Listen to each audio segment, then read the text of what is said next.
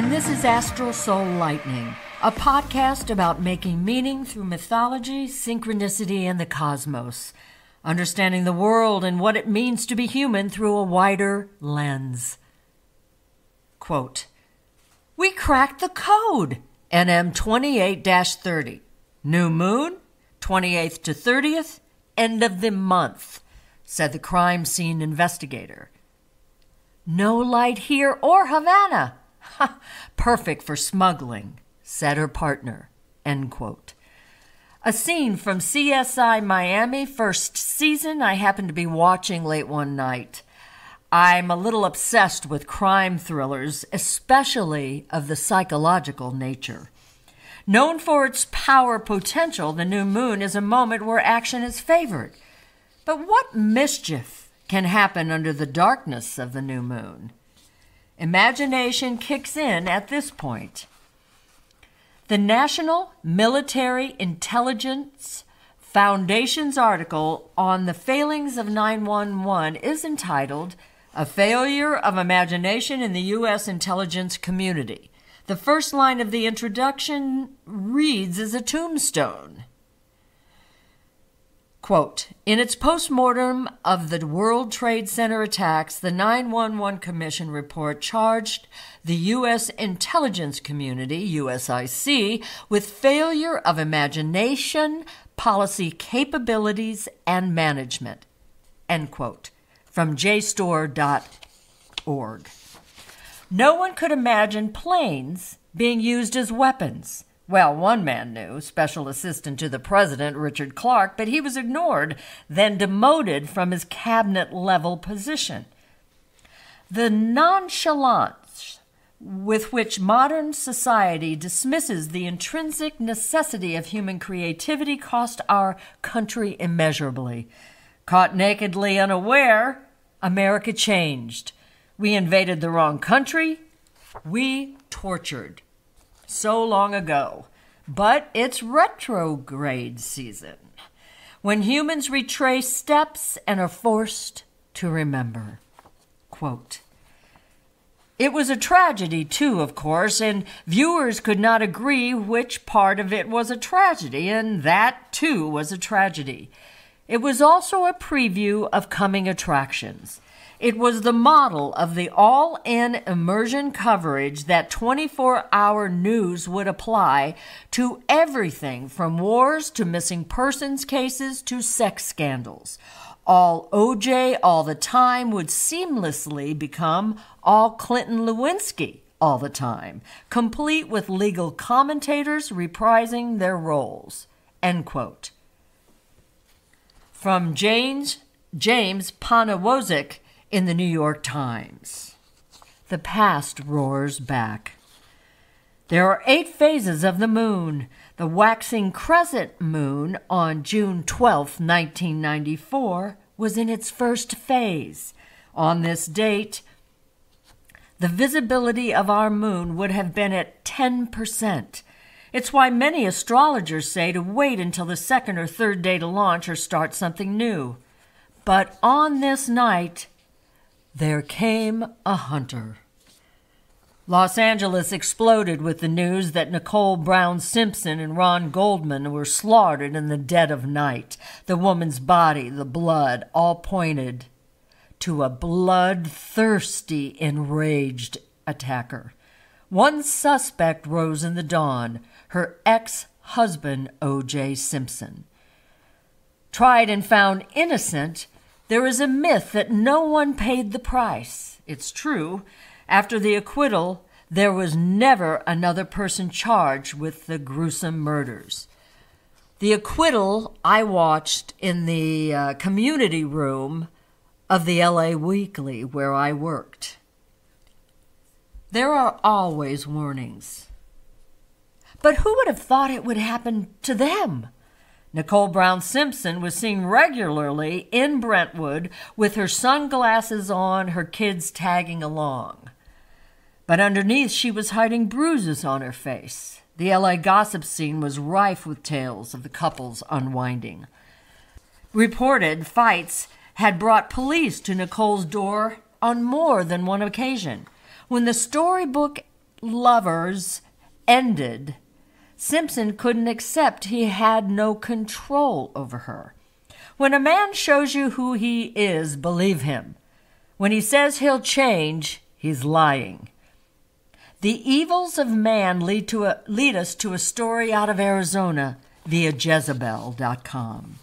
Quote, on Tuesday, the Arizona Supreme Court upheld an abortion ban passed in 1864 when Arizona was still a territory, not a state. Arizonans have been living under a 15-week ban since December 2022, but this new ruling prohibits abortions at any gestation unless done to save the life of the pregnant person. Abortion providers could face up to 5 years in prison for violating the law, which could limit the number of people willing to perform an emergency abortion, end quote. We are fighting for our lives today as elected officials turn back to 1864 to finish the job on women started long ago. When someone like Trump tells you that punishment is due for women who obtain abortions, believe him. The Handmaid's Tale on Netflix is barely fiction anymore.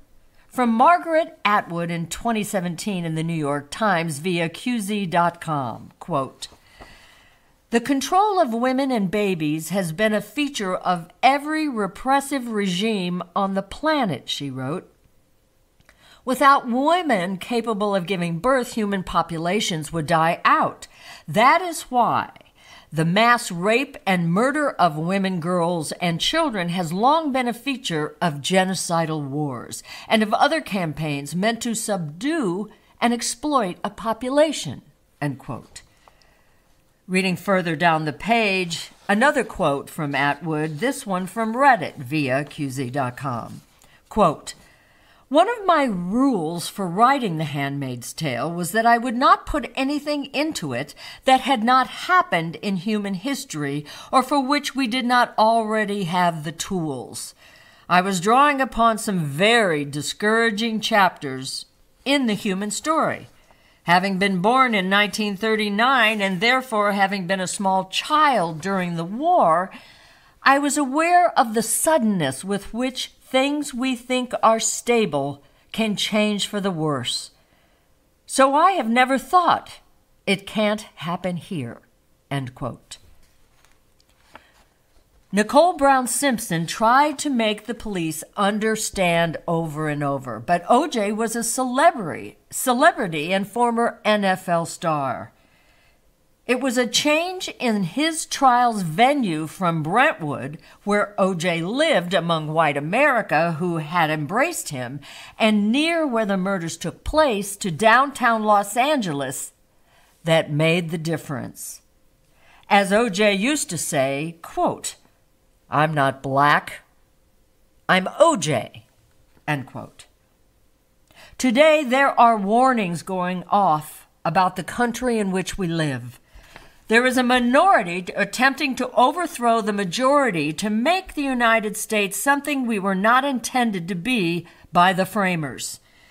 Awful things happen to good people when they're not paying attention to all the signs. As a thriller writer, I'm predisposed to explore the mental failings of humans and what our mania can drive us to commit. I've studied the mind and how it mutates to produce psychopathic people. Los Angeles is a fascinating metropolis and a people magnet. The city changed the trajectory of my life and revealed my soul's code, but not before the broken places I'd ignored were exposed to the bone on the way to discovering a gift for gore I'd tap years later. The quote-unquote literature of witness is how Margaret Atwood describes her writing. This is a wide category, I've learned. As you've likely seen in watching or reading The Handmaid's Tale, Atwood never saw the details of what she wrote about.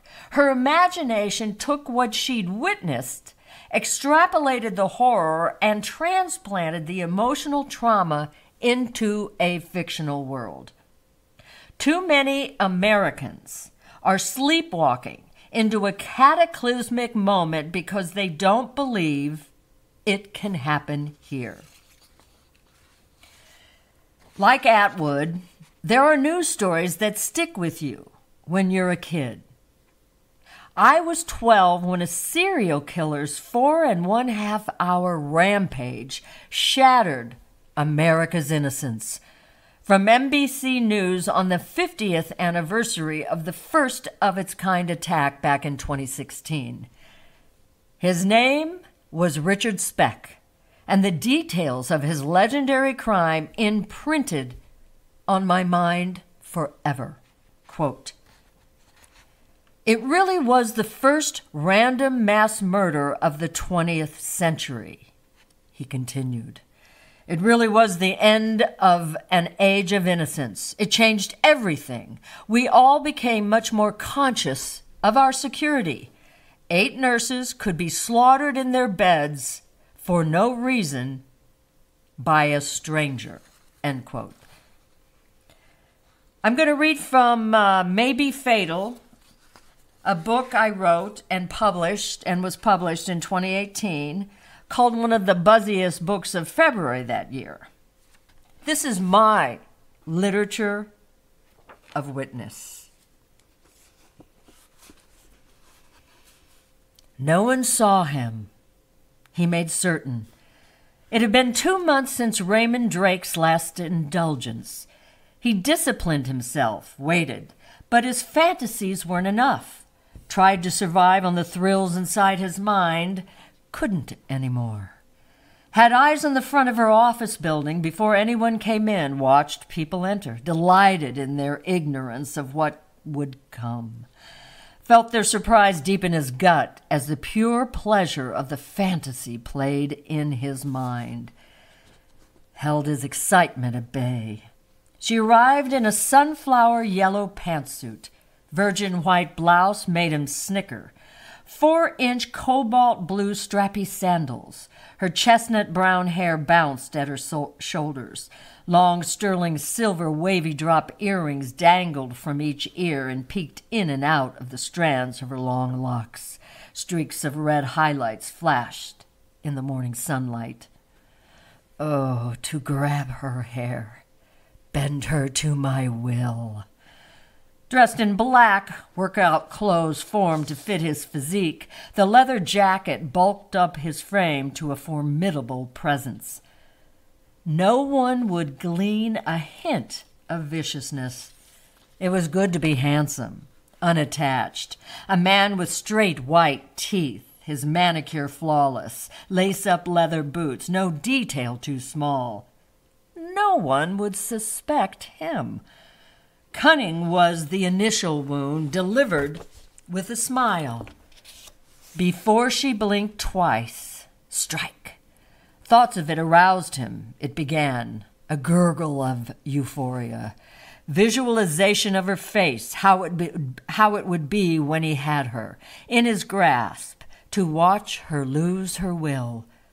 Sublime surrender, he would set her free, deliver peace to her. Unlike previous Thursdays, she'd exited the building alone at 7:11 p.m. Raymond had seen her colleagues leave earlier. They'd scheduled drinks at an upscale bar, the same time each of the last 3 weeks. But today she walked off alone to the employee parking lot next door. A sign. He followed unnoticed. The lateness of the hour buoyed him. On her phone, oblivious, she hadn't seen the tall, handsome man enter the garage, had missed the quickened pace of his steps. She laughed in her own world. Raymond Drake smiled, followed his prey. Better for him if he took her happy, but he must not catch her in the middle of the conversation. Goodbye was the signal. He would purchase the look he craved through force, terror to replace her uplifted mood. The instant she realized her mistake, the look in her eyes, what he craved. Thoughts of it increased his breathing, quickened his pace. A whiff of her, wanted to stop and save her. Fierce need propelled him. They were alone. Behind her, closer. 3, 2... It happened in slow motion in his mind, Raymond's hand over her mouth. She seized up. His strength lifted her off the earth. Midair, he beheld the moment. Eyes wide, her mouth agape. Shock. No power to protest. Slammed down on the hood of her car, their eyes locked. She scooted backward. He grabbed her legs, pulled, straddled the beauty below him, towered over her. She lay still. Silent terror spread across her face. The blade in his hand, fingers to his lips. Shh. I want to play with you. Her face scrunched together, defenseless. She'd allowed herself to get distracted. Tears dropped down her cheeks. Savor each second, this delicious fight, the moment of collapse. She would be his. A pitiful whimper. Shh. His teeth gleamed, bright eyes, a smile from ear to ear. Grunts, groans, she shook her head no. Oh, yes. The roundhouse right hook landed with a crack. Raymond watched her slide off the car to the concrete. Head tilted, pursed lips, his victim lay at his feet. Beautiful girl. Checked his surroundings, nothing moved, all quiet, leaned down, turned the woman's head, whipped out a knife from his belt, slashed at a section of hair near her scalp. A flick of his wrist caught flesh. The wound began to drip. Drip, drip. A swipe of his index finger over the red droplets, the taste of her, not her sex, but the flow of life itself. Eyes closed. The ritual he savored, euphoric moments when he proved to be invincible. The tune in Raymond's head came across his lips in a shallow whisper. The thrill simmered inside him, his rigid member strangled against his pants. In the moment of triumph, Raymond Drake believed no one caught him because his mission was divine. Didn't stop to secure his own safety. Over his shoulder, a fireman's carry. He must be quick, his car nearby. Opened the trunk, extracted the needle from his bag, plunged it into her thigh, enough ketamine to knock her out for the drive.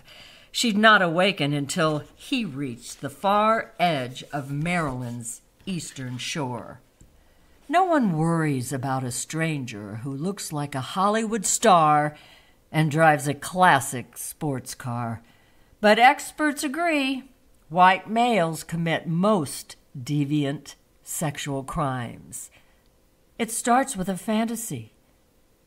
It ends in actualized terror. A quote from Einstein.